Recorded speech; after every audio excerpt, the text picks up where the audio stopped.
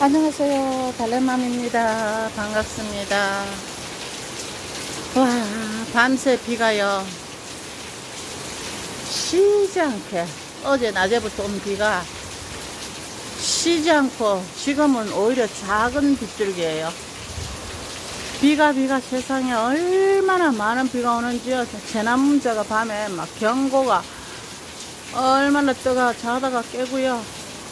어제 밤에는 지진이 전라도 쪽에, 경주 쪽에, 또 어디더라, 경북에, 하여튼 4군데나 밤에 지진이 났던데요. 지진이 나고, 경보에 막 핸드폰이 찌르르 하는 그런 거가 나서 벌떡 이게 뭔 일이겠어 일났더니 이게 이제 호경보가 나가고 난리가 났더라고요. 지금 봐봐요. 지금도 번개 치는 거 봐봐요. 천둥 치는 거. 들리죠? 와. 뭔 일이 무슨 뭐 대포 쏘는 것도 아니고. 와, 진짜 무섭네요. 무서워.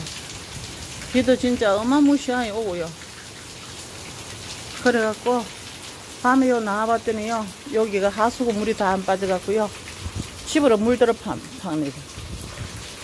하수구 물이 다 못 빠져갖고요. 저 길에는 이렇게 밤에 깜깜한 데 내다 보니까 길에 물이 다 못 빠져가. 지금은 비양이 많다니까 물이 없잖아요, 길에. 밤에 보니까 그때 1시 40분 이제 길에도 발목이 장길처럼 물이 있고요. 여기는 완전 홍수가 난 것처럼 있잖아요. 우리 집은 물이 집 안으로 들어올 판국이었어요. 그래서 막 하수구를 뚫고 자다가 일어나서 난리 붓을 쳤는데, 와, 문 넘어 비가 이렇게 오는 거 처음 봤네요. 와, 쉬지 않고 조금 쉬기라도 해야 되는데 쉬지 않고 있잖아요. 지금은 빗줄기가 진짜 작은 거다. 밤에는 이 비가 앞에 안 보일 정도로 오고 있던데,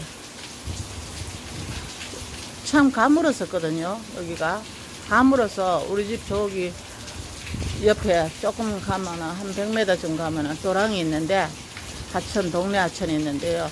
평소에는 물이 절절절절 내려왔었는데 물이 한 방울도 없었는데, 지금 저는 거가 가고 싶은데 무서워서 못 가요.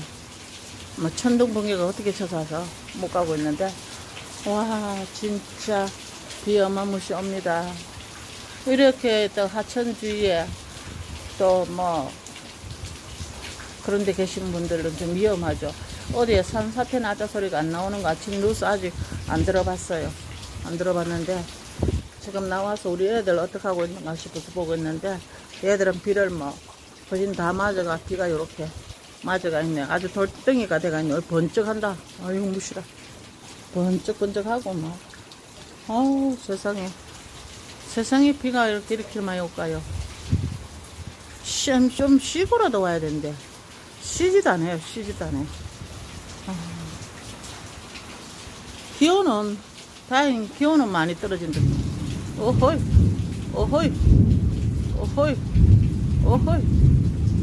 이 뭔 일이야. 하늘에 전쟁 났습니다. 하늘이 전쟁 났어. 대포도 쏘고 따발총도 쏘고 저끼리 전쟁이 났어요 지금. 와, 진짜. 어쨌든 좀 시원해지네요. 시원해졌어요. 와, 진짜 비가 이렇게 많이 올 줄이야. 와, 이쪽에는 끝 쪽이라 비를 거의 안 맞았네요. 거의 안 맞았는데, 아, 무섭다, 무서워. 아이고야, 또 쏟아지기 시작한다. 또 쏟아지기 시작해요. 세상에 무슨 일이래. 또 오르렁한다.